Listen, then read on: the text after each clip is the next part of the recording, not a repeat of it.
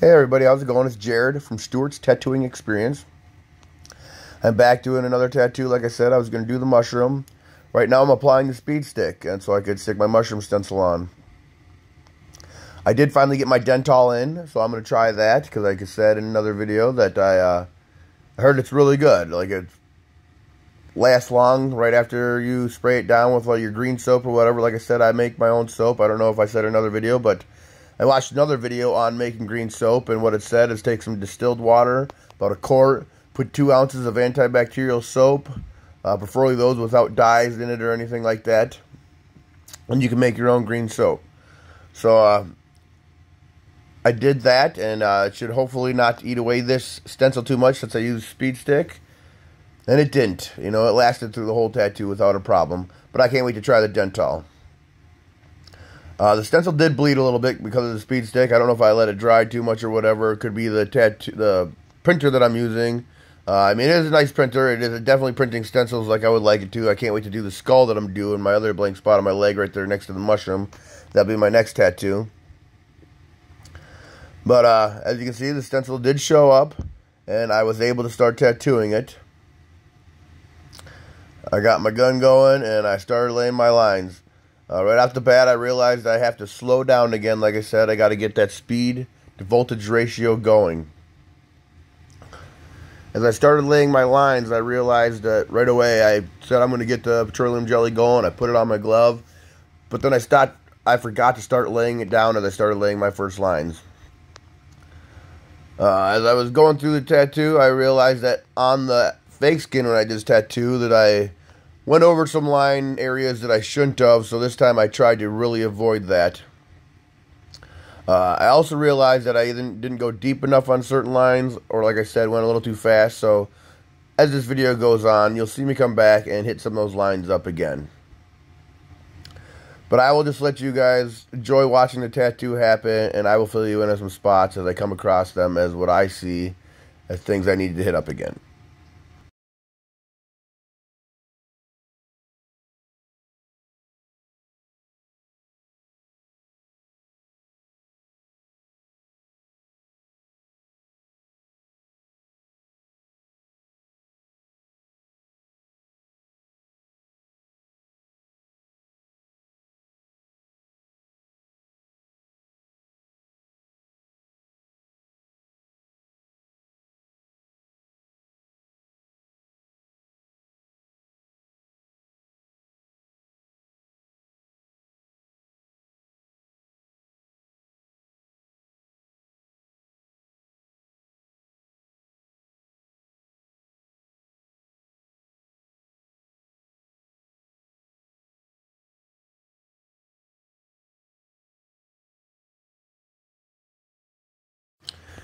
As I was doing this tattoo, I realized again that it's definitely difficult doing different angles and different ways when you can't adjust yourself around the tattoo. You have to just do it from one side.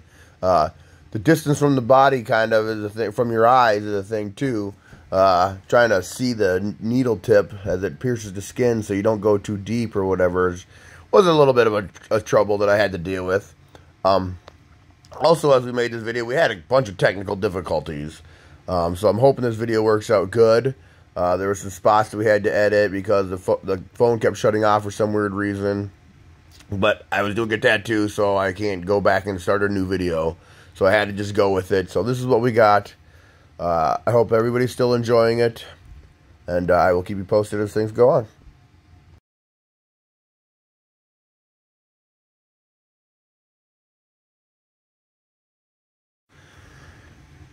Here's where I broke out the bottle of antibacterial soap I made and do my first spray to see how my lines go. I was pretty impressed with my first line, but yes, there's a couple areas where I connected 2 lines where it was off a hair. At least I thought it was at the beginning. When I came back to it at the end, it seemed to be pretty good when I was actually cleaning it all up, and it wasn't off as far as I thought. You'll see it when it comes time. It was just some ink buildup that happened to be there when I was cleaning it that I probably should have wiped off a little better. And as you see, with the soap and the stencil, it did bring some of that stencil off, but the stencil held pretty good. I was able to see it through the whole tattoo, so I'm going to say that if you're a beginner and all you can get your hands on is some speed stick, it does the trick. It works for you. So I'd keep it in my tattoo kit for sure for emergencies, just in case I run out of Dental or something like that. Like I said, I haven't even gotten to try the Dental. I will use the Dental on my next skull tattoo, which I should show you a picture of, so you guys can see what I'm doing next.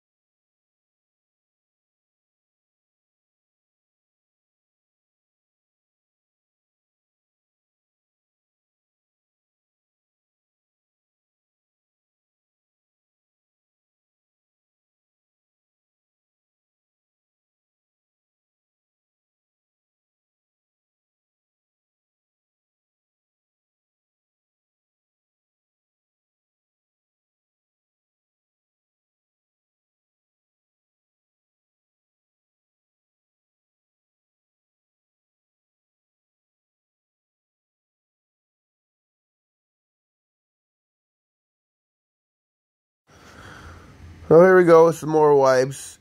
As you can see, the stencil's still holding up strong. Like I said, you can see it the whole time. And I hope you guys understand this is my first editing this video this way. I hope to get better at this. I just kind of jumped in this as I started doing tattoos. I was never really a video maker beforehand.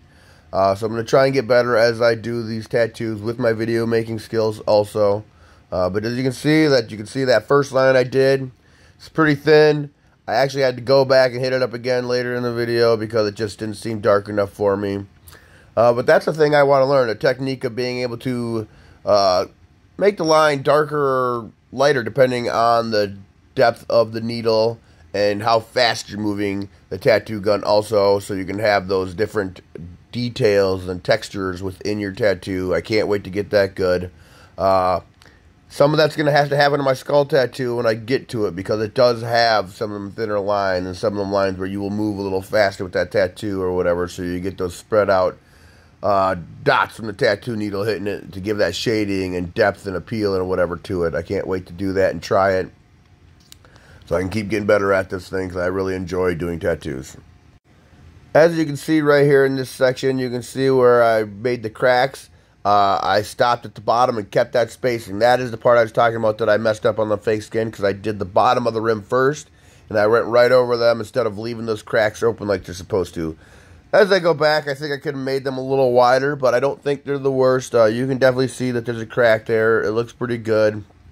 I tried to give it some three-dimensional lines too later in the tattoo. We'll see how they show up. And I mean, I can kind of see them in my tattoo as I look at it. They're there, but they don't show up as much as I was hoped to give it that three-dimensional appeal to it.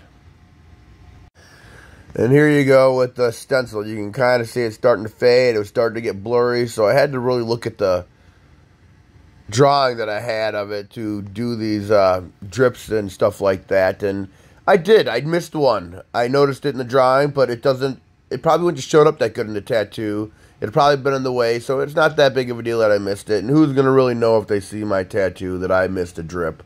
It's in this side right here. You can see there's 3 of them right there or whatever. And I just did the 2 on the left side there. The right side, I got all 3 of them. So, but it's no big deal. It kind of goes well.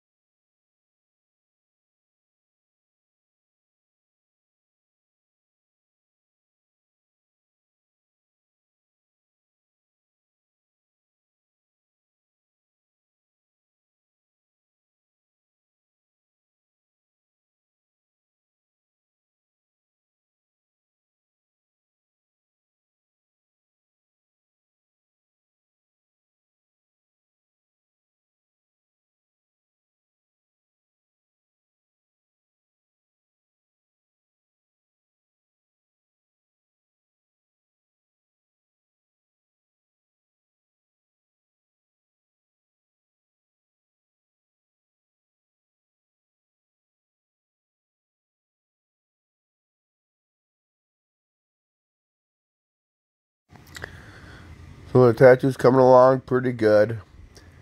I'm trying to get, I noticed in the drawing that one of these drips was a little crooked compared to the other ones. I tried to do my best to straighten it out here, which I did okay. I mean, it's all a little crooked, but it looks pretty good. I think the fact that it is a natural forming thing, that having that little bit of a wave to it gives it a little bit of appeal. So it doesn't bother me too bad. It actually looks pretty good. I came up with a really cool color scheme that I want to do with some reds, purples, greens, and blues that I want to add to this thing. There's a couple spots that I'm looking at it too, now that it's on my leg, that I want to touch up and, you know, make it look a little better. Like the top, I kind of made it a little square on the top, so I want to round that off. I'll point that out at the end of the video or whatever. But just things that as it sits on my leg and I watch it heal that I think I could have done a little better or I could touch up. And those are all things I plan to do. This weekend, though, after I do my skull here in the next couple of days, I plan on shading and filling the top one. I'm going to do colors in there too. I'm going to shade around the outsides a little bit, leave the centers ready to put some color in there. I have a scheme of some reds, blues, and greens that I want to get in there.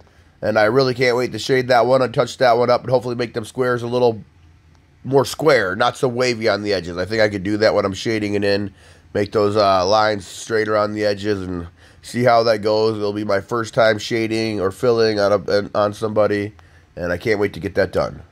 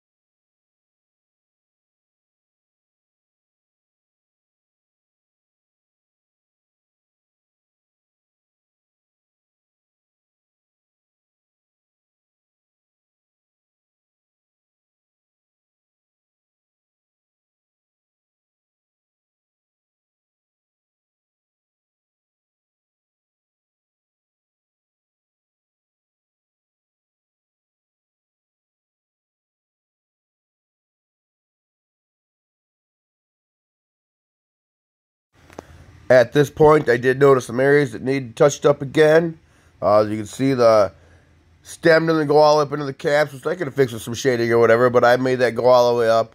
Like I said, the line on the right, I hit up a little more, made it a little darker because it definitely was a little light. I was a little leery when I did it at first because it looked like I might have went too deep. It had some blowout, but as it's healing, it looks pretty good. It doesn't look that bad at all. But just things I got to be careful of, how deep I'm sticking that needle and how slow I move to my voltage. But I am learning a lot with this and all these things that I keep talking about. It's coming along. I'm super happy with how I'm going with this. And like I said, I'll keep making these videos and we will analyze them and I will talk about each little thing as much as I know as I learn from the videos I watch.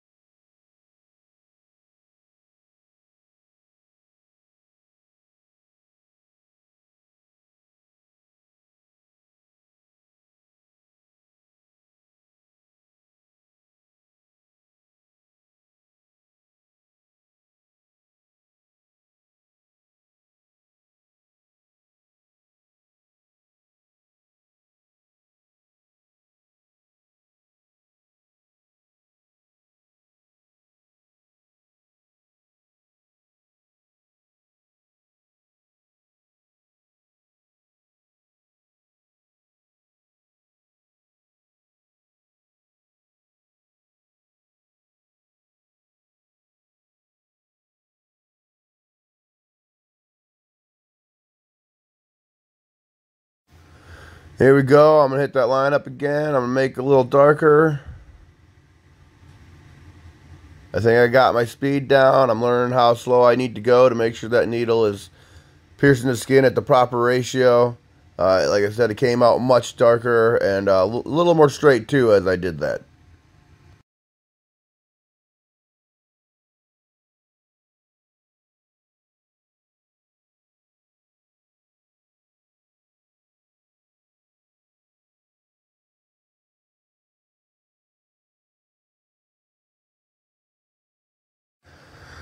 Here's a couple more spots that I had to hit up, get them a little darker.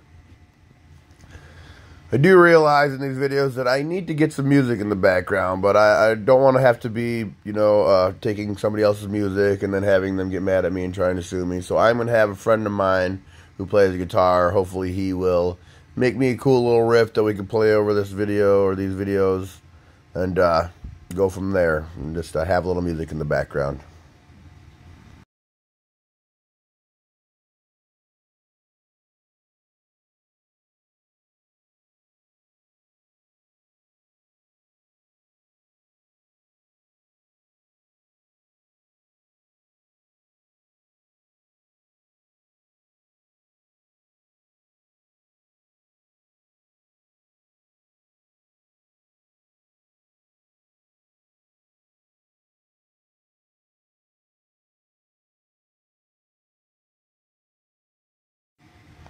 Here's what it's starting to look like. As you can see, the top's a little more squared off than I wanted. Did a pretty good clean job here. I think I'm going to add some more warts in it. Like I said, some areas that I noticed as I'm looking at it that I want to touch up. But it came out pretty good for my second tattoo. Can't wait to add color and shading. It's going to probably be another week or two out, letting it heal, get that good heal on. But I'm definitely happy with it.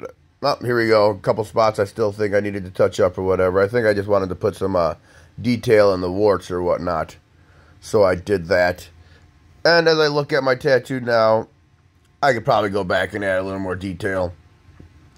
Probably to get the needle deep enough or whatever, but it has some detail in it. Especially in that top chunk of warts that you see. And like I said, it's pretty square up there. I kind of want to round that off or whatnot. But I'm super stoked with this video. I hope you guys like them. If you do, just please like and subscribe. Let me know. Leave comments. I will do my best to get back to you in the comments section. But as for now, I hope you guys have a good day. Like I said, like and subscribe, and I will keep making these videos. Thank you very much.